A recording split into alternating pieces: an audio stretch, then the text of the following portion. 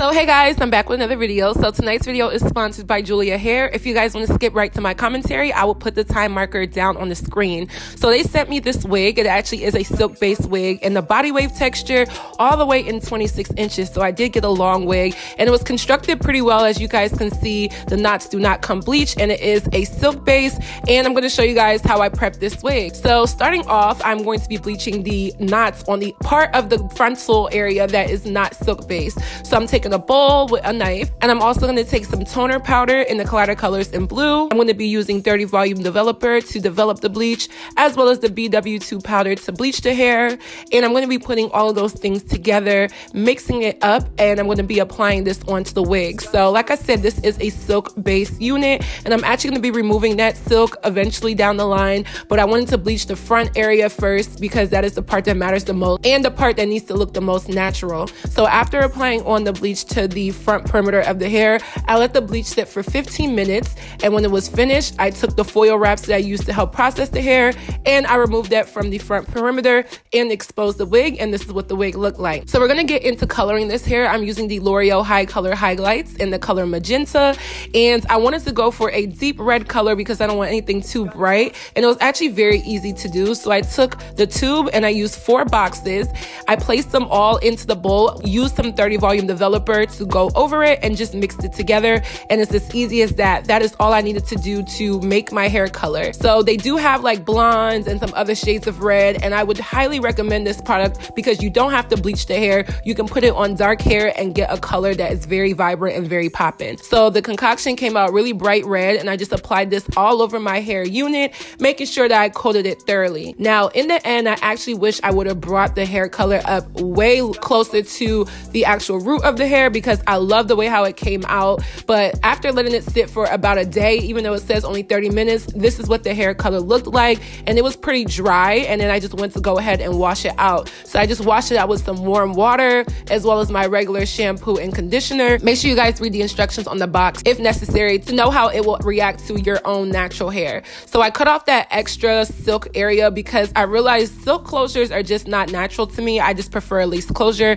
So I went ahead and bleached that area, and when I rinsed it out, this is what the hair looked like. As you guys can see, the red is very vibrant, and I do love how it's very subtle. It's not too in your face. It's like the perfect red for girls that are of a darker complexion. So we're gonna work with the parting area, and I'm just going for a middle part. I ran out of mousse, so I used some water in a spray bottle and just saturated the part area. After pulling it out, I used some Got To Be glue spray, and I'm just gonna be putting that over the area as well to kind of create like a mold or a cast for my part to lay so that I know that it's nice and flat. And then I'm going to be using some tweezers and going through and creating that long, deep part that we all love. So with styling, I decided to go for wand curls, which I actually ended up redoing. So this is not even the style that I used in the final clip, but I went through the entire head from the bottom to the top. I sectioned it off and I did wand curls, pretty tight wand curls. And it just reminded me of high school because I used to love wand curls in high school. I used to do them all the time, and this is like definitely a signature wand curl style from Chioma. So this is what it looked like when it was all said and done, and I saturated this area here so that you guys can see that red color. So the L'Oreal High Color Highlights, I would definitely recommend these products, and again, I used 4 boxes for the whole head. Now this is what a hair looked like when I actually went to go put the wig on, and I'm using the Got To Be glue gel in the black bottle to adhere the wig, and I wasn't going to be wearing the wig for that long, so I didn't really feel the need to make sure that it was adhered down with like the most tacky and most hardcore gel or hardcore glue. I just used that Got To Be glue gel. Then I used the Got To Be glue spray. On top of that, I did dab off any excess that was falling everywhere, and I used a blow dryer to just get it a little bit tacky and dry a little bit faster. And I went ahead and put the wig over top of that and just let it sit. Now I did use like a little band off camera to tie it down, and then when I was done with everything, I went ahead and cut off that excess lace around my ear and around the front of my wig. So next was just to bring down the hair and just to style it and move it around and zhuzh it and move and making sure that it sits the way how I want it to sit. and I took a wide tooth comb and I just kind of went through the hair, making sure that I was brushing out the curls. I redid the curls so that it can be a little bit looser because I didn't like how it was just kind of too much for me. And this is pretty much the final look of the color. Like I said, I wish I would have brought it up right to the root because this color is so beautiful and the hair took to the color completely well. Definitely check down below and let's get right into this video. Hi guys, I'm back with another video. So today's video is yet again another Chioma Chats video. Nigga, pay attention. Check. Chioma Check. Chioma Chats. Chioma Chats. Chioma Chats. Hey. Chioma Chats. Chioma Chats. Chioma Chats. Hey. Chioma Chats. Chioma Chats. Chioma Chats. Hey. Chioma Chats. Chioma Chats. Chioma Chats. Hey. Chioma Chats. Chioma Chats. Hey. Chioma Chats. Hey. So today's video is yet again another Chioma Chats video. So by today's title, we're going to be talking about this story that I came across on Instagram. I actually meant to film this video like months back, but I'm just now getting to it. Now, before we get started, I did want to introduce our sponsor like I did at the beginning of this video. So this hair is from Julia Hair. As you guys can see, I colored this hair myself and I got this burgundy color using the L'Oreal High Color Highlights. I didn't have to bleach the hair. I didn't have to do all that extra stuff. I literally just put the hair color in the bowl, put some developer, mixed it, and applied it to my hair, and it got this color. So I wish I would have took it like all the way up, but I wasn't sure how it was gonna look. But this red color, this is how I got it. So if you guys want any of the information on the wig down below in the description box, you guys can click on those links and that will answer all your questions on this hair. So let's get right into this video. So I'm gonna be reading from my phone, and the headline to this story says, Houston woman shares her unfortunate experience trying to get her makeup done at Ulta Beauty as a dark-skinned woman. Now I wanted to make this video because I feel like from middle school / high school up until where I'm at now, there has been an extreme transformation of the beauty industry as it relates to dark skin complexion, just complexion products, range, you know, availability, what is being offered by these companies. It took for Rihanna to make Fenty Beauty with all those shades that could fit just about everyone, for companies to have a little fire underneath their ass and actually start representing other darker skin shades on the spectrum of skin color in their collections. And why it took this long, I don't know. It wasn't like these companies were not able to mix up the concoction to make darker shades. They just weren't doing it, not because there wasn't a demand, not because we didn't want them to, not because we were looking ashy for the longest time, just because they didn't, because this is a white dominated world. So to hear this experience of this woman from Houston, especially being that this was her baby shower makeup, and everybody knows for any event, whether it be high school graduation, baby shower, wedding, your birthday, maybe your friend's birthday, maybe you're going out on a date for the first time, you want your makeup to always look flawless, whether you wear a lot of makeup or a little bit of makeup, whether you do use foundation or if you just wear powder. So the woman says, so today at Ulta Beauty in Homedale, I went to get my makeup done for my baby shower. I brought in a picture for reference and I was told that my skin tone was too dark for most colors in the store. So this was the best she could do. She then asked if I ever gotten my makeup done professionally. It was sad AF. Like I felt like I was in 1990 when makeup was made for one type of skin. In a store full of people who didn't look like me, I felt sad and upset. Like my skin tone was a problem. Thank God for makeup like Fenty Beauty for being so progressive, but I honestly think hashtag Ulta Beauty should give their makeup artists some diversity training and teach them how to glamorize all skin types. So then she goes on and adds an update and it says, so the store I was at called me. The manager is apparently biracial and witnessed the entire situation. She and the corporate manager were in the store. They didn't step in because they didn't want to make a big scene. She feels comfortable doing black makeup and wants to do my makeup over. And then she shares some pictures of what her makeup looked like as well as a reference picture. I wanted to share this story because it seems like a lot of times I've been in a makeup store, whether it be Ulta or Sephora or MAC or whatever, and a lot of their workers are not diverse. And not only are the workers not diverse, they act as if makeup is some form of complexity when it comes to complexion products. We've been matching colors and figuring out colors since we were like 5 years old in kindergarten and primary school. There is no way that someone who is working at a makeup store should not be able to make your makeup look good and match your makeup. And that just goes to show that a lot of times I feel like, and I take this with a grain of salt, but a lot of times I feel like when white people are doing a black person's makeup, it's almost like it's a challenge for them to match the skin tone, because I feel like when a lot of white women wear makeup, they're going for like a darker look. They're going for like a more reddish, more tanned look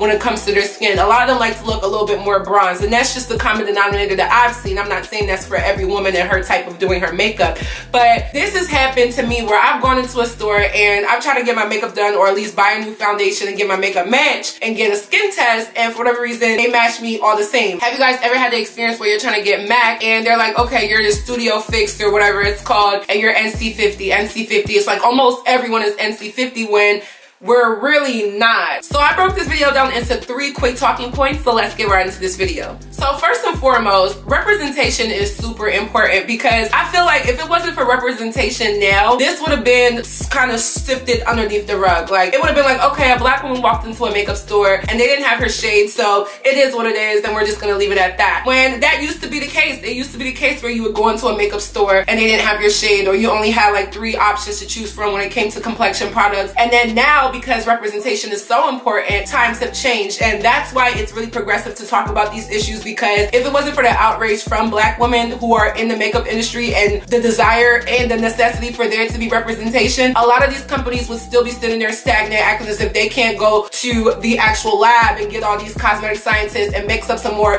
chemicals to make complexion products for our skin tones and our skin shades. Ironically, the woman in this situation, her name is Ebony, and Ebony does mean dark as it relates to shade or color. And it's like, this is why we need representation, because she's a dark-skinned woman and she ended up looking ashy. And whether you're a makeup artist or not, you can tell when someone's makeup is kind of off-putting, when it's not their right shade. For crying out loud, do you know how many people will sit in the comments and talk about my makeup never matches? And I have different shades of brown that cover my entire body. My neck is different than my chest is different than my face is different than my jaw. Like, it's just a whole bunch of different colors, which is why we need makeup products that actually go with our skin tone. And the major point of this is that it is not hard to match somebody's skin tone to a foundation color, okay? It's literally like matching anything. Like, it's not hard to match. I never understand why people act like there's this difficulty to make up these products and then to match them correctly. Now, point number 2 is that I feel like non-women of color makeup artists do this a lot, where oftentimes, like I said, they match your skin color to a foundation that is not for your skin, that doesn't look right. And it's almost like, do you not see that this is not my skin complexion? And I feel like a lot of black women have had this issue where you're trying to get some bright products for yourself, and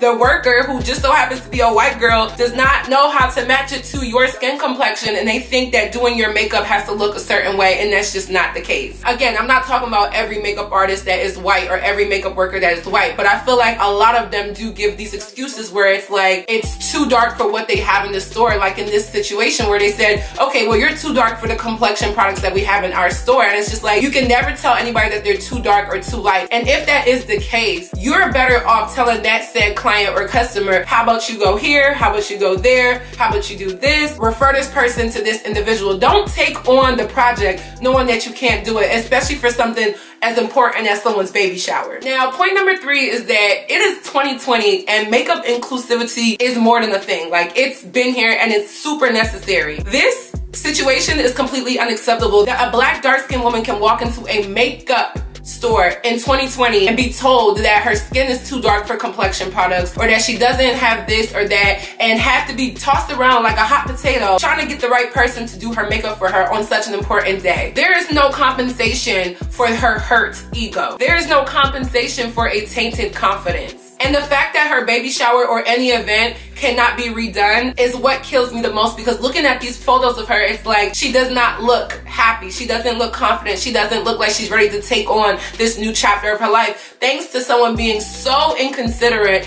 and not doing their job and not being a real makeup artist and making the client look beautiful on her day. I say this to say diversity training isn't going to fix this. This is just negligence, and this is just someone not doing their job. This is what you call superiority complex, because this is an issue that those workers never have to deal with. Going to a store and being able to choose so many foundations that fit your complexion is almost a privilege. And as a black woman, it's hard to go into these stores, especially when you're on a budget and you want to go drugstore route, whether you're going to Walmart or Target, CVS, trying to find complexion products, and they don't offer what you need for your complexion and for your shade. They limit their selection, and it's not even like if you go to the urban areas, it's any better. It's everywhere you go. And it really sucks that in 2020, these things are still happening, that some makeup companies are not being inclusive in the ways that we need to. And it's not even like this was a brand like a NYX or a Kat Von D or a NARS. This is the actual worker of Ulta, and it's really a reflection on what type of workers they're putting out there to help women embrace beauty and do it through makeup. So all in all, honestly, y'all, I don't let white people do my makeup, let alone touch my face. And I don't mean that to be in a racist way. I'm pretty sure there are white makeup artists that can slay me, but I just haven't had the best of luck in that regard. And I feel like as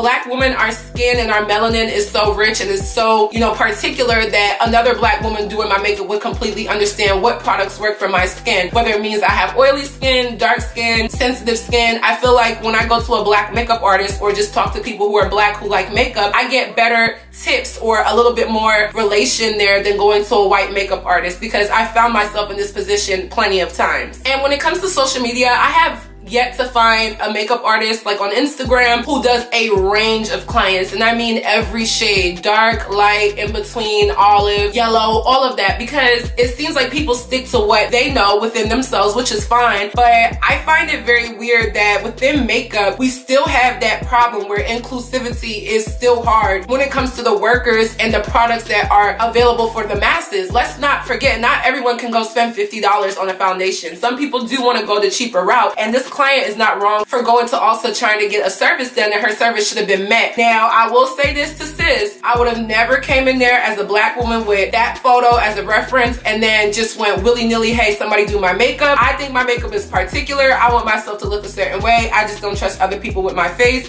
but that is me. To me, someone being darker should not initiate any difference in the way how a client should be treated, as well as the things that they are told, as well as the service they're given, and the final product of the makeup. There shouldn't be any excuse just because someone has darker skin, especially not in 2020. So that is it for this video. I hope you guys enjoyed. What are your thoughts on my commentary? Don't forget to look at our sponsor of this hair from Julia Hair and how I did my hair, and definitely leave a comment down below. Don't forget to follow me on all my social media networks, and I'll see you guys in my next video. Bye guys.